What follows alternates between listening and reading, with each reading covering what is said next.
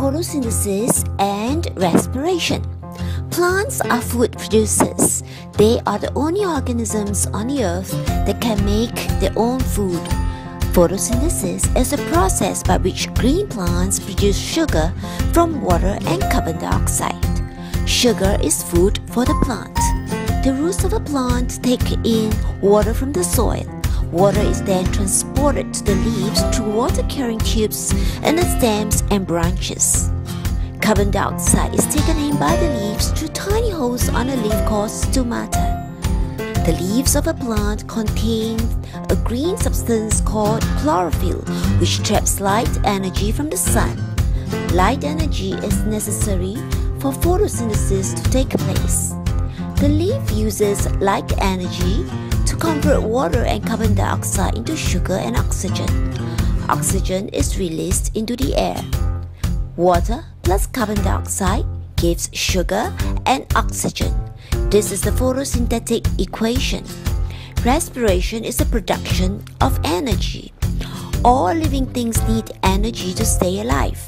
Plants convert some of the sugar produced during photosynthesis into energy that they need. While photosynthesis takes place in the leaves, respiration occurs in every cell of the plant.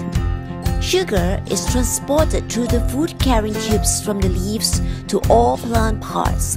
Some of the sugar is stored as starch, while some are used for respiration. During respiration, sugar reacts with oxygen to produce energy for the plant, and the byproducts are water and carbon dioxide. That is, sugar plus oxygen gives energy, and water and carbon dioxide.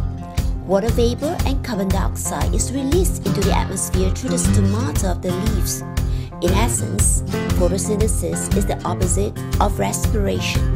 While plants can only perform photosynthesis in the presence of light, they carry out respiration all the time.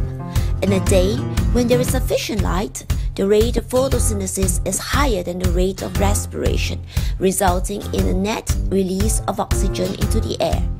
In the night, only respiration is carried out and carbon dioxide is released.